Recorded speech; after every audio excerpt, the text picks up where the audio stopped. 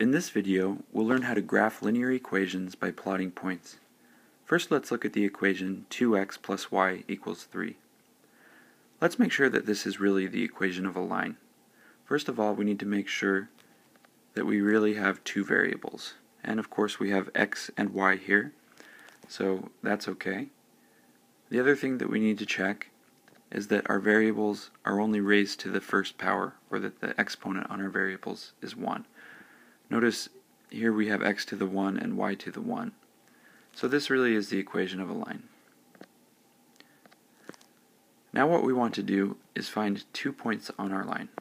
And we can do that by choosing any x value. So first of all, let's just choose x equals 0, because that will be simple.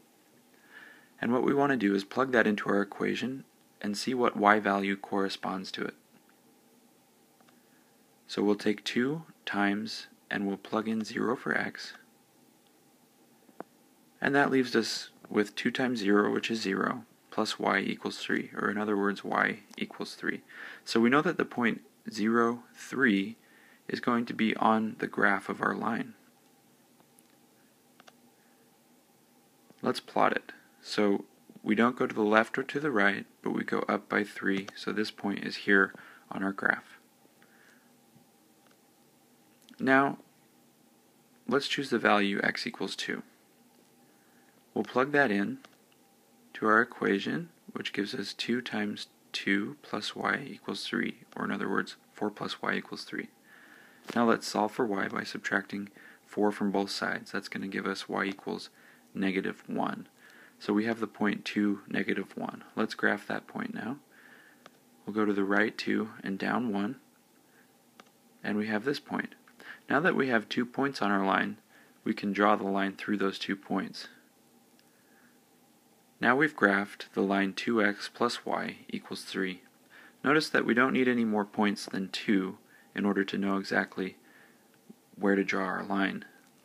But we can't draw our line just given 1 point, because then we could turn the line any way we wanted and still go through that point. We need exactly 2 points. Okay, let's do another one. How about 3x minus 2y equals 1? Well, this time let's choose x equals 1 for our first point, and we'll plug that in. So we have 3 times 1 minus 2y equals 1. That's going to leave us with 3 minus 2y equals 1. Now we want to solve for y, so let's subtract 3 from both sides. We'll have minus 2y, and that equals 1 minus 3, which is negative 2. Now we can divide both sides by negative 2, which gives us y equals 1.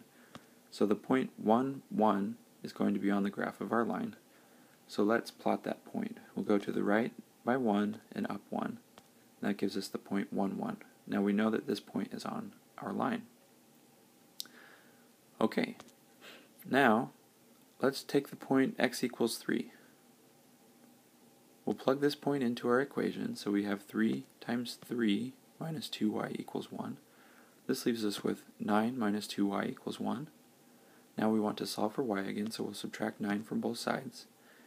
That will leave us with negative 2y equals 1 minus 9, which is negative 8. Now we could divide both sides by negative 2, and negative 8 divided by negative 2 is 4, so we have y equals 4. So the point 3, 4 is going to be on the graph of our line. Now let's plot that point. We'll go to the right 3 and up 4, and that gives us the point 3, 4. Now that we have 2 points, we can draw the straight line that goes through those points, and that is the graph of the equation 3x minus 2y equals 1.